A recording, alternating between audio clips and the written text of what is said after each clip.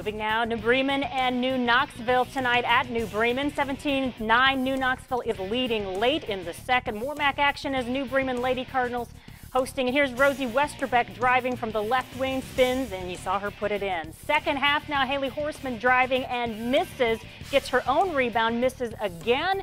Madison Lammers gets the rebound, passes to Meg Reinecke, and she scores. Horseman steps in, coming up next in front of the pass, gets coast to coast all the way down. No one's going to stop her. She's got the lay-in. Horseman again, driving into the middle, through the girls, passes off to Caitlin Magoto for the two. New Knoxville is the winner tonight over New Bremen, 41-25.